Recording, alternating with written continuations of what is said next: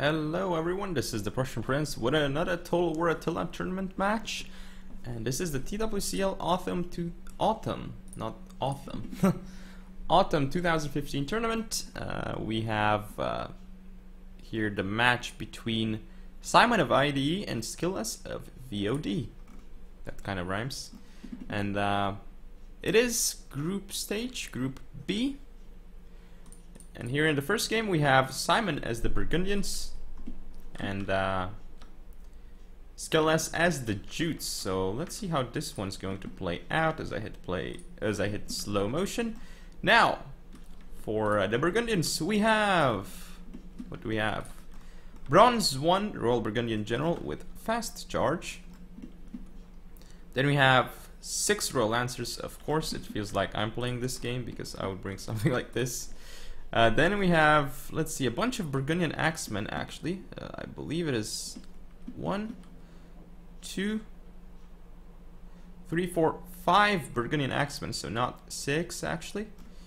And it's kind of hard to look at his build, so I'm just gonna put it a bit into slow motion right now as we fast forward a bit. So he has some Germanic archers, looks like 4 of those. Indeed. Then we see some scattershot hurlers, 2 of those. And 2 Germanic pikes, so very, very interesting army here by the Burgundians, but quite solid and quite standard though. Now, what do we have for the Jutes? Well, let's see. The Nordic Warlord Brace General. Then in terms of cavalry, well, is it 6 Nordic Horse Lords? Of course, it is 6 Nordic Horse Lords, 5 Bronze 1. In the back we see a bunch of Huscarls, looks like 6 Huscarls? No, yes, it's 6 Huscarls and a 7th Axe unit as well, the Nordic Axe Warrior. Up front we have a bunch of Nordic Hurlers, it looks like 4 Nordic Hurlers in total, and in the center 2 of these Nordic Bows. Let's hit play and see how this battle goes. But in this matchup I honestly feel like the Burgundians are at an advantage, because not only do the Jutes not have Germanic units, like say the Germanic archers, which can be pretty good, they also do not have the Royal Lancers. I mean, yes, they have Nordic Horse Lords, very, very good cav, but it's not going to do very well against Nordic Horse Lords if the Royal Lancers get a proper charge off, and then there's a Burgundian Axeman follow-up. Like, the Royal Lancers are just going to wreck absolutely everything. Essentially, so here we have the scattershot hurlers getting their shots off into these Nordic hurlers. Royal Lancers not afraid to go into these hurlers, it seems. Quite an aggressive move here by the Burgundians, so this Royal Lancer should actually pull back because it's not going to get the best charge off. Okay, this is definitely an overextension here by the Burgundians, and this charge, they did not get a charge here. Looks like the charge here, yeah, they actually got a charge off here onto the Nordic Horse Lords, and they dealt significant damage to them on the charge. Wow, look, Nordic Horse Lords already down to half strength due to the charge. Here though, as you can see, not even a single kill on these Royal Lancers against the Nordic Horse Lords. The Royal Lancers, you're gonna not get their charge off. They should actually try and charge these Horse Lords. Looks like they're gonna turn around and they're gonna get a charge off. Very nicely done here. And here the Nordic Horse Lord is going to die because the Burgundian Axemen are engaging them. The Royal Lancers need to pull out of this engagement before the Huscarls get in, otherwise they're going to take significant casualties. Looks like that is not the case, so now they're going to get destroyed by the Axemen. More Huscarls coming in by the Huscarls. Nordic Hurlers somehow doing weird things.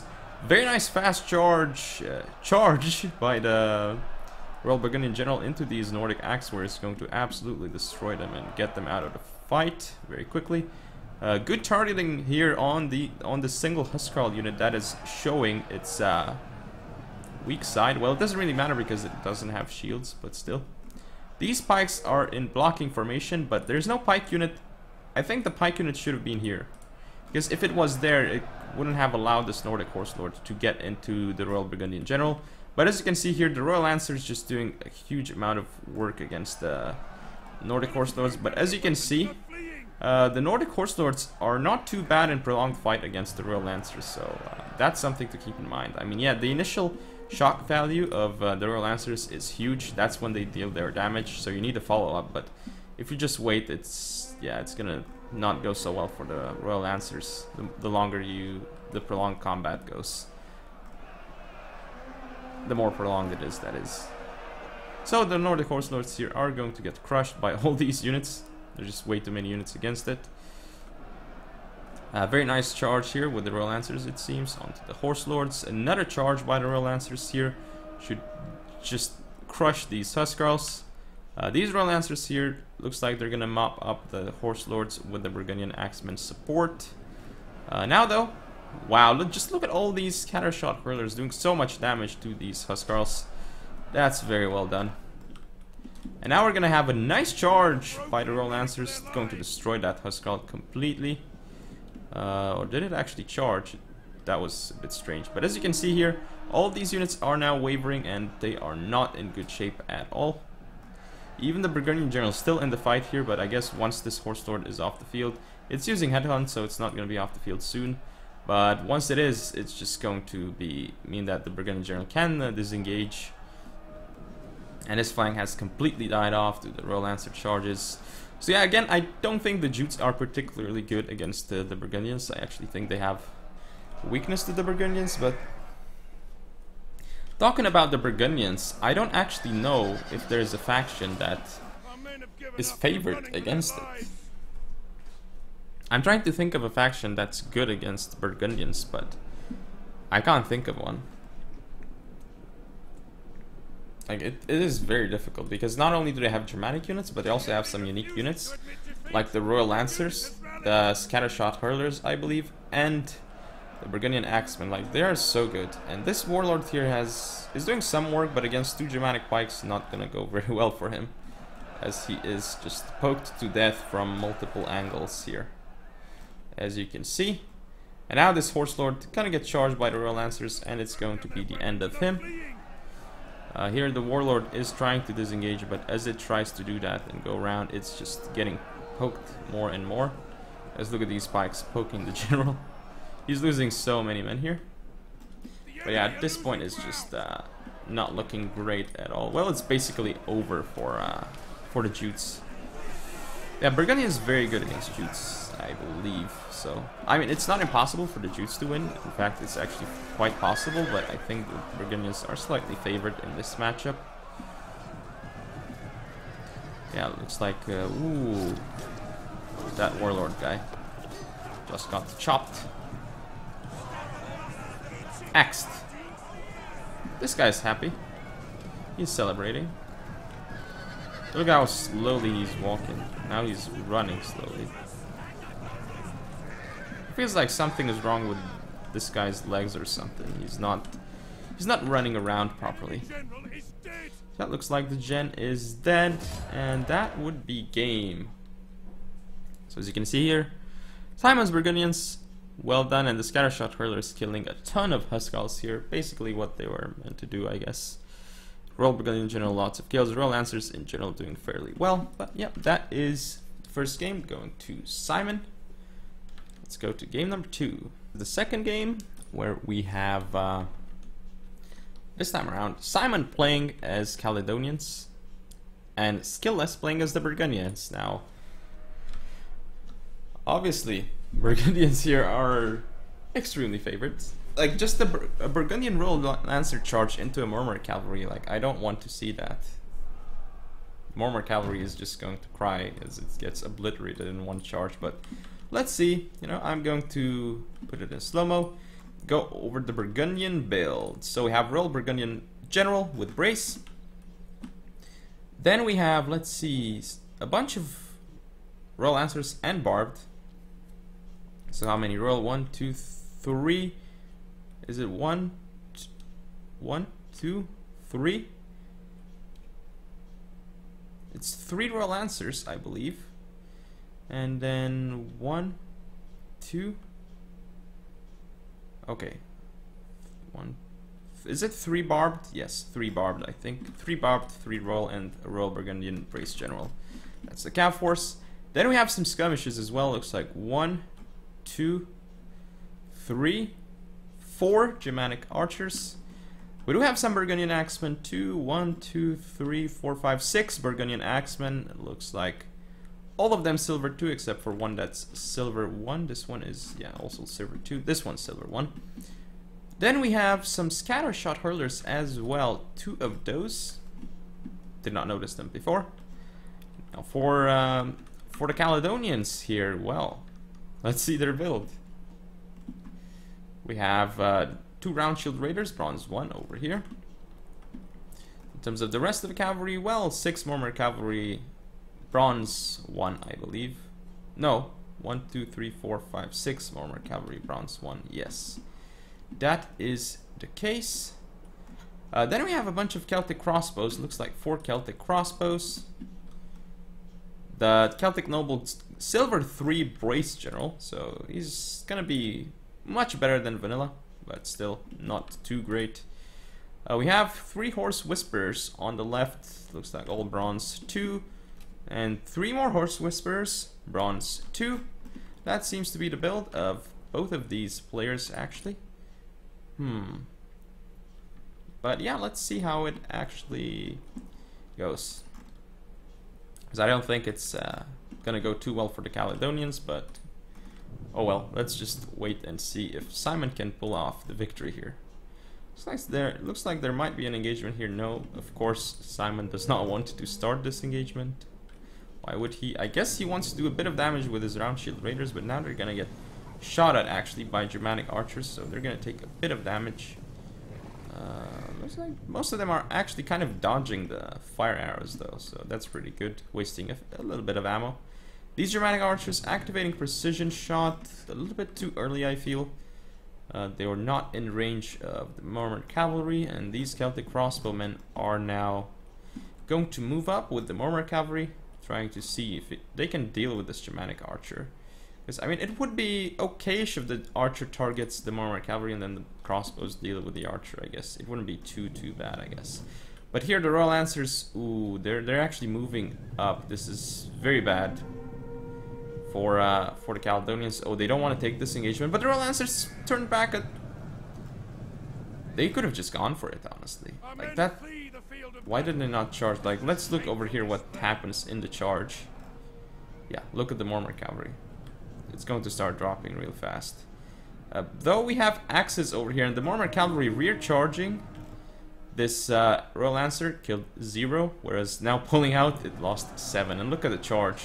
Now the Mormor cavalry is dropping real fast, but so is the Royal Lancer actually due to the crossbow fire, it seems. Here we're gonna have a nice charge with the Mormors though into the Burgundian Axemen, silver 1 Burgundian Axemen. These guys are light, so charges are just going to absolutely destroy them by any cavalry unit basically. Impact damage is high. But here we actually have them only losing up to like 80 something men on the charge. Here the Royal Lancer is getting an excellent charge off onto the Mormors. Look at the kills on the charge here. About 30 kills on the charge with another follow-up by Barbed Lancers. These Burgundian Axemen here are going to chop down the Mormors. Barbed Lancers. Oh, these were Barbed Lancers. Okay, makes sense. Why didn't do so well? Royal Lancers here going to go into the fray here, but not the best charge, so I guess they're just going to pull out of the engagement. Rear charge onto these Barbed Lancers, so the Barbed Lancers don't get a charge, but more Barbed Lancers coming in for their own charge into the Mormor here. Mormor did not take too much damage on the charge because it wasn't the best charge. Here we see the Royal Lancers, they're gonna go into the Mormors again. These Mormors dying on the charge, but a second Mormor cavalry unit coming in. So that means it's gonna go fairly well here for the Caledonians. I mean, this Royal Lancer is just gonna take significant damage, but these Mormor cavalry might rout due to the flaming arrows.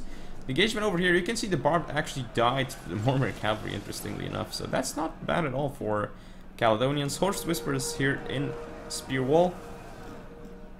But some are actually going to support the infantry engagement while some are staying out in Spear Wall. Though the Barbed Lancers made it into the crossbows and now looks like they routed them off the field. They're gonna go for a charge into this other one if they make it, probably not. Route off the field, but the crossbows are also off the field. These Horse Whisperers here just doing so much damage to the Lancers as they pull out.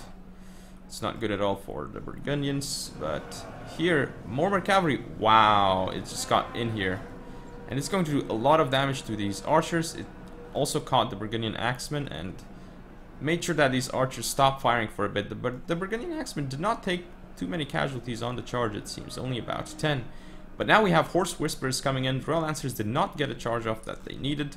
These Horse Whisperers still hanging in there. The Royal Lancers doing an odd thing here. There's barely any of them, and now they're charging into the Horse Whisperers frontally, and so they're just going to die. This Burgundian Axeman is going to be off the field.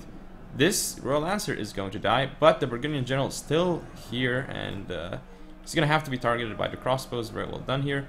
And now this Round Shield Raider is going to have to stop the Burgundian General. We're going to see the Horse Whisperers coming around as well. These Germanic Archers still on the field for the Burgundians, which is very annoying for the Caledonians. But now Horse Whisperers getting into this fight, and as you can see here, the Round Shield Raider is holding for very long. They are heavy, I believe.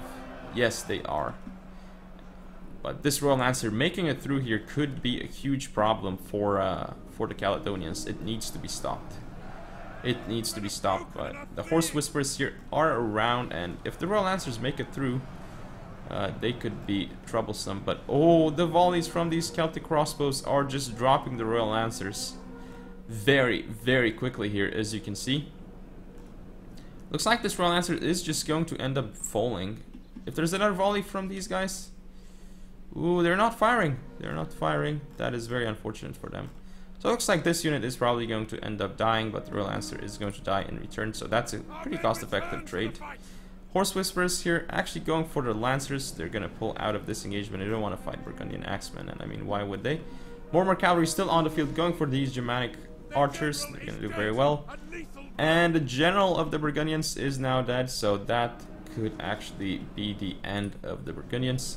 Still a bunch of Burgundian Axemen though, and this Royal Lancer, that's going to be annoying. But more Cavalry here, destroying all these units. These Axemen, looks like they're going to do fairly well against the Celtic Noble, who's actually kind of surrounded over here. So this is not good for the Celtic Noble, but I don't think it's actually going to matter. Yeah, the Celtic Noble surrounded by axes. He's taken a lot of damage very quickly here to the axes.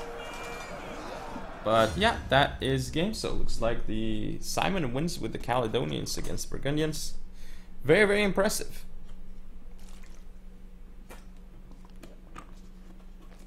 That is not an easy matchup at all for the Caledonians. In fact, any matchup is not easy. Maybe if you're up against the Western Romans though, that would maybe be easier. But still. Looks like Simon's going to take the 2-0 here, so hope you all enjoyed. If you want to see more, don't forget to comment, rate, and subscribe. Follow me on Facebook, Twitter, and Google+. Share the video, and I'll see you next time.